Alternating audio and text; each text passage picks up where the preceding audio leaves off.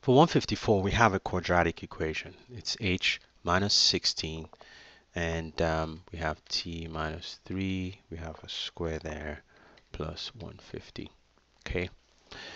Now, the one thing to keep in mind here is that there's certain rules about quadratic equations. Now, you may think, oh, what's a quadratic equation? It's usually when you have a power of 2, really, in an equation that looks like this.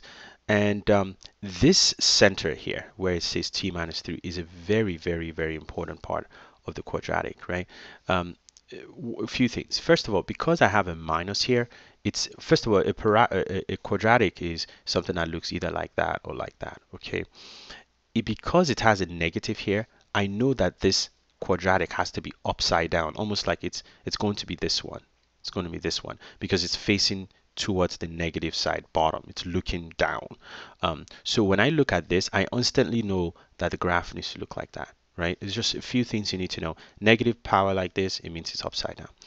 Now, the next thing you want to know is that this middle here, because it says t minus 3, if you solve this, making it t minus 3 equal to 0, it means t equal to 3. This tells me that the highest point, because as you can see, because it's upside down, it has a max point. The highest point is going to be t equal to 3. So I know this is going to be like 3. So t equal to 3. I know this is the max point. So if you read this question, it says very clearly, it says, at what height in feet is the object 2 seconds after it reaches its maximum height? It reaches its maximum height at 3.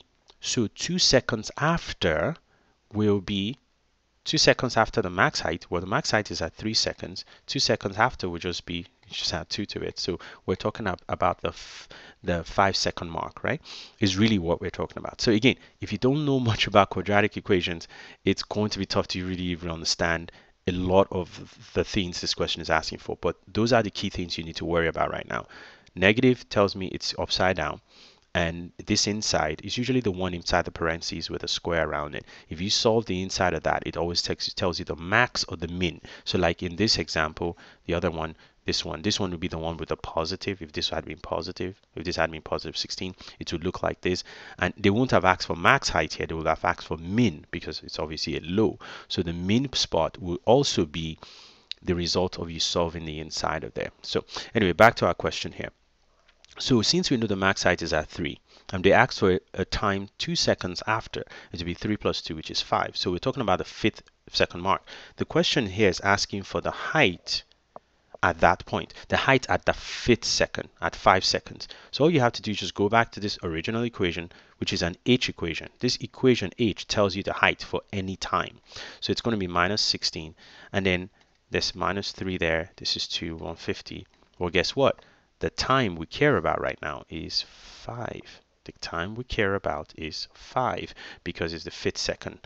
So we run that in there. That's going to be negative 16. This is 5 minus 2 is 2 squared plus 150. Yeah, 2 squared is 4 times the negative 16, which is going to be negative 64 plus 150.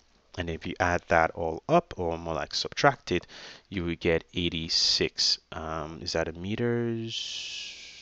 It's whatever the height is, 86 feet, 86 feet. So the answer there is B. So watch this video again because you want to be familiar with what I just said there.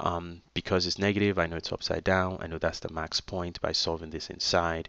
2 seconds later will be 5 seconds, and then you throw that 5 in the original equation and you get 86 feet.